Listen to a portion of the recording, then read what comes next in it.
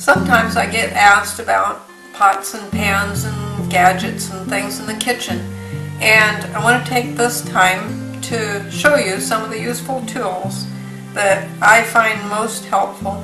And there are some things that it's very important to use the right one. So I want to start out with pots and pans. I use these just about every day, several times a day. One important thing about pans is to get stainless steel. Aluminum, my uncle told me this years ago, that people that suffer Alzheimer's, they have a high amount of aluminum in the brain. There are several ways it they're not, as far as I know, they're not too sure how it gets into the brain. There's several possibilities. One of them is deodorants or antiperspirants that have aluminum in them. You don't want to use those. And another way that it can get into the body is through cookware. And he always recommended that we use stainless steel. So when I found that out, I threw out all the aluminum pans that I had. My grandmother suffered with Alzheimer's, and I know from my grandfather's experience taking care of her that that is really not something you want to risk. So, and also, my uncle told me that I had a big cast iron skillet, and I thought I was doing myself a favor by using it, because you don't use, once you get it seasoned, you're not going to be using as much fat.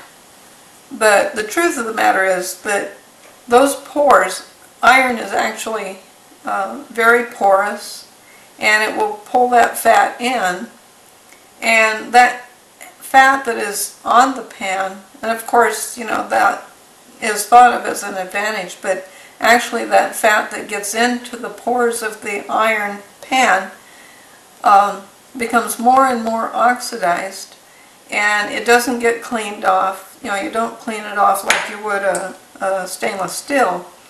It stays in the pan, and it becomes worse and worse and more toxic, and over time it's eventually absorbed, and of course you add a little more, and that gets oxidized, and all of that oxidization of oil becomes carcinogenic. It becomes a free radical. So when I found this out, I threw out all my cast iron skillet, and I don't miss it, because I've learned to cook more healthfully and free from any oils. And some people, they'll be watching a video, they'll say, well, if you put a little oil on that, that'll help. But I put good health at a higher priority than convenience. And in actuality, what I have learned over the years is that the advantage is so minuscule, and it doesn't really help clean a pan. I take a lot less time to clean a pan than I ever did when I was using fats on them. Another thing that I like to use is one of these. This is a little steamer basket. You just put a little water, be sure and put water in the bottom of the pan. Put that in there, and then you put your vegetables right in that and put the lid on top. And that cooks the vegetables without the vitamins being leached into the water, and it also keeps it from you having to use something like fat.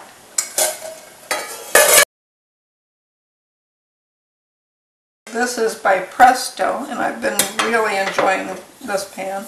I've had this for a couple of years now, and they have several sizes. This is stainless steel, and I would strongly recommend that if you buy one, to get the largest that you can afford to buy. This is a smaller one, and when you cook, you're not going to be filling it all the way to the top. You'll only be filling it about halfway. So if you buy a larger one, you're going to be able to cook a lot more. larger quantities than this. The gasket you'll need to change about once a year or thereabout. That and the little button. This is the pressure release button. I used to have aluminum cookie sheets. I got rid of them and I replaced them with these nice stainless steel ones. These are nice, heavy duty, they don't warp, they keep their shape very nicely. I prefer to use these over a non-stick coated cookie sheet. I own a non-stick cookie sheet, but I never use it. It is made of aluminum, and I don't know if the aluminum could go through there, but even if it were made of stainless steel, I still have no way of knowing whether or not that non-stick coating affects the human body. And I also get stainless steel bread pans and brownie pans, and then the big casseroles. These serve very well. They're more durable than glass. I have some glass ones, but these you don't have to worry about the heat temperature change causing them to break. Then I have these. These are cookie cooling racks. I use them more for bread than I do cookies. And these are a real nice kind. I've had these for a long time, and I have 6 of them, and you can stack them quite high, you know, if you're doing something flat. It doesn't work with large loaves of bread, but it does with the buns and flatbreads and stuff like that. And this, I recently got this at the Asian market. It is stainless steel mesh, and it has a nice heavy-duty frame that helps keep its shape. I bought 2 of these, and I use these now instead of the cookie cooling racks for covering my tortillas when I'm drying them for making chips. If you hunt around, you can find some of these nifty little pans here. This is both a nice saucepan. This is stainless steel, and it also has this nice little basket for steaming vegetables. I have found that to be very useful. It has a vented glass lid that lets the steam out, and that is really nice. I also have several pans. This is part of my Revereware set. I have 2 different sizes of skillets, and while I don't fry, I do like to use this for some of my rice recipes and lentil recipes and doing other things. And you can use water instead of oil to saute if you want to do some sauteing. But a frying pan doesn't have to be used with oil, and these are really nice. I also have a few pieces of enamelware. I like this one. It's a really nice size. And these are great for putting out in the solar oven. I fill it full of beans that have been soaking, and I can put it out in the sunshine and in the solar oven, and it does a great job. It also, you can do rice, you can do all kinds of things. These are really handy. These are so handy. They have the basket, this part here that is solid, and then it has a basket that fits right into it, and a lid. And these are great for if you have a bunch of vegetables or fruit that you want to wash. You just put them all in there, and you fill it till the water is completely covering them. You can wash them really good, and then drain it, wash out, you know, throw the water away, and then let it sit and drain some more. And if you want, this will keep the refrigerator from drying your vegetables out. You can keep them right in there. That's one really handy thing. They have several different sizes. This is a nice little size. I like to put, 4 or 5 pieces of fruit in there, wash them, get them ready for breakfast. Another thing that we have found at the Asian market is this. This is a little slicer for your vegetables. And it has a removable blade. There are several different sizes. There's this large one, and then this really fine one. Almost looks like the blades on a hair clippers. Or if you want to, you can just leave those off, and you can slice just slices. And there's a little knob on the back here. You can adjust how thick or how thin you make it. And when you get down to the point where you're really close to the blade, you want to be sure and use this.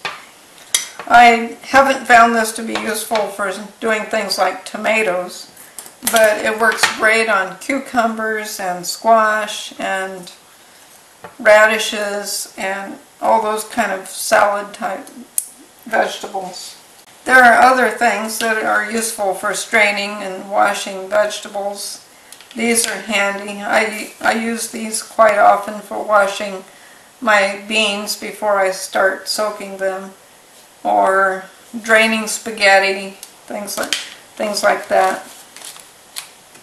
When preparing lunches, if I'm going to be using a thermos, I like to have one of these canning funnels. You can get these in the canning department of a hardware store or Walmart or any of those kind of places, and it helps keep the lip of your thermos clean. When you work with real food, you want to make it fresh. That way it's the most nutritious and most healthful, and it tastes the best. And so I keep one of these handy for squeezing for lemon juice and for salad dressing and things like that. And this one's really nice. I don't really find it to be very useful to own one of those electric ones because you really need to use your muscles. I keep a bunch of little bowls that just fit right into that. This is my little Femster slicer, and it works on the same basis as that other slicer, but it only does slices. It doesn't have any teeth or anything like that for making anything fancy. If you're just learning to bake bread, this is a very helpful tool. This is a guide for you to be able to slice your bread.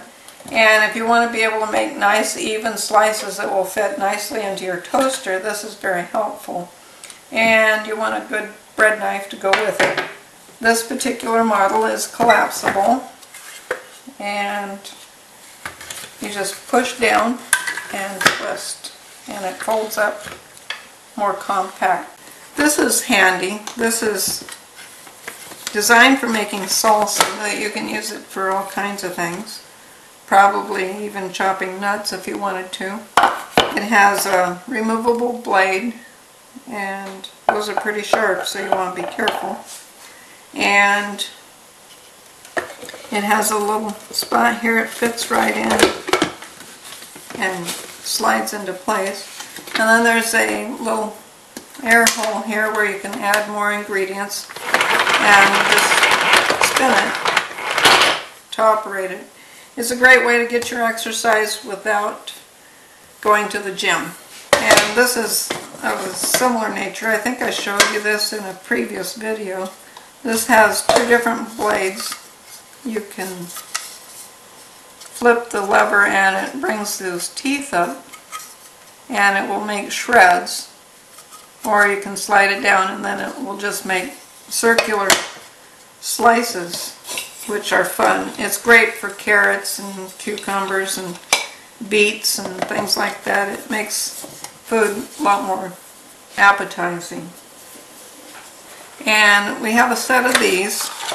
I like making turnovers and things like that. I'll see if I can do a recipe. There's 4 different sizes in here.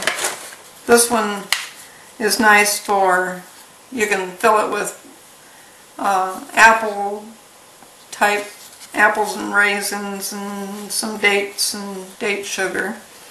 And these smaller ones you can put vegetables in them, make kind of an oriental type meal. Now I'm going to show you some of my power tools. Probably the one that I use the most is the Vitamix. I've used it for making ice creams, I've used it for making milkshakes. You can find some of our videos. Pudding is one of my favorites, the carob pudding that I like to make. And I even use it for granola. And you might be asking, how do you make granola with a Vitamix? Well, the liquid part of the recipe, I use the Vitamix to blend the fruits. And then I stir that into the grains and make my granola. Another useful power tool around here that I like is an air popper. You've probably seen our popcorn video, and with one of these air poppers and a little spray bottle with salt water in it, you have delicious popcorn without the fats that become fat on the body. My little Cuisinart mini prep is another one of my favorite power tools. These are really powerful, and I love to make nut butter with these. It's easy to care for, easy to keep clean. You can take it all apart and clean it all, run it through the dishwasher, and it's a great little machine. Now you might be thinking this is a microwave, but actually this is just a toaster oven. I had a microwave years ago, and one day I stuck a little cup of water in it, turned the oven on, and it didn't take long before the water exploded. And it got me seriously thinking about the safety of microwaves just in general. I thought something as simple as water should not explode in the thing. And about that same time, my uncle had shared with my husband and I an article on microwaves, and there are some serious health concerns about them. So we threw it out and we got ourselves a little toaster oven, and it works just fine. I don't think life is so urgent that we can't take care of our health by using machines that we know are safe. I remember in that article that there were some serious concerns about people warming babies' bottles in the microwave. Not just the fact that it would be too warm, but that the milk was no longer healthy for the baby. And if that was a concern for infants, maybe you and I as adults should be concerned about it too. Another of my most frequently used power tools is my grain mill. The name of this one is called Jupiter. Since this is my first grain mill, power grain mill, I really don't have too much to compare it with, so I can't tell you whether or not there are other grain mills that are better, but this one has served us well. I've had it 4 or 5 years now. And one of my most important power tool pieces of equipment is my ear covers. I like to use these when I am using especially the Vitamix, but I use it also for the grain mill. It helps protect my hearing so that I don't have more hearing loss than what I've already suffered. When I was a teenager, some friends of mine took me target practicing with their guns, and by the end of the day, I couldn't hear much of anything. My hearing has recovered pretty much, but I still have a buzz. I have what they call nerve deafness. So protect your ears. I use this a lot for lunches. This makes a really big lunch for John. It has 3 nice little tubs, 2 small ones that are the same size. And then it has one that's about twice the size of those. And this is great for doing things like stir fry for a lunch, or you can put rice in one and beans in another. And there's all kinds of stuff you can do with it. I preheat the compartment before I put the ingredients in the little tubs, and it's really handy. Now for some of the simpler tools. A good set of knives is really important. You want a variety of sizes and shapes and different types of teeth. This is a nice small one. I'd like maybe a little smaller one than this. That would be useful for cutting the core out of a tomato. Sometimes you need something with a lot of serration like this for slicing celery. It's good to have one of those. We keep a set of these at the table for, most people would call these steak knives. We call them avocado knives because that's what we use them for. And this is our bread knife. One thing you really want to look for in a good bread knife is one that is made for bread. It's shaped in such a way that you will get a nice even slice. You want some good serration that will dig into the bread. These we like to use for melons, watermelon and cantaloupe, all the big melons and squash and pumpkins and things like that. You want a good large knife that will go all the way through the fruit. This one is really good for cracking coconuts. You've probably seen our coconut video. A good one that has thickness that will stand up to the demands of cutting into a coconut. And this is my favorite for tomatoes. I don't know if you can see that. It has just a little bit of serration, it's not really going to rip really severely into your tomato, but it will break the skin so that you get a nice slice. This is really good one for tomatoes. This will help reduce the amount of time it takes to prepare an apple for baking. And I like to have several spatulas. This is a little melon baller. I like to have one of these handy when I'm working with melons to make like a fruit salad.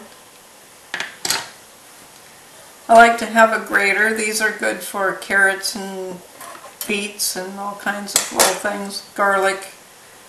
And then a nice whisk. One thing I like about the ones that I get, I like to get some that will lay flat, like when you're mixing a sauce, you want something that will go on the bottom of your pan and clean off, keep the pan from scorching on the bottom.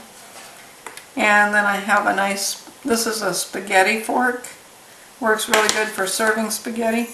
And then this is for measuring spaghetti. And then a couple of good rolling pins. This is a good one for pastries. You're going to get a nice even pastry. And then this one is really nice for rolling out flat breads. And it's curved like this, so it helps push the dough out.